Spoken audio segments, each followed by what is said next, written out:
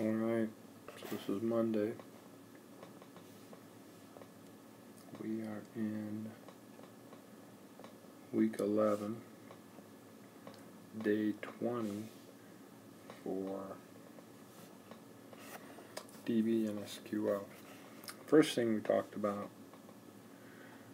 briefly about, you can go to Mozilla Development Network, and they have lots of information on HTML, they have information on forms, web development. So that's a good resource. So we talked about a browser, creating a form, being able to transfer that information to PHP. The PHP runs the SQL. So what we did is we used the examples I gave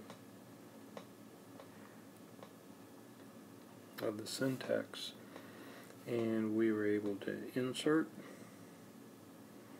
and in some cases the students were able to extract information from the databases. Okay, so we worked on that, and where we did our work was in the Tech Brew project. So they worked in their groups. So on the individual projects, the students can start working on applying PHP to their individual projects. Alright, so they worked on that all day. And that's it.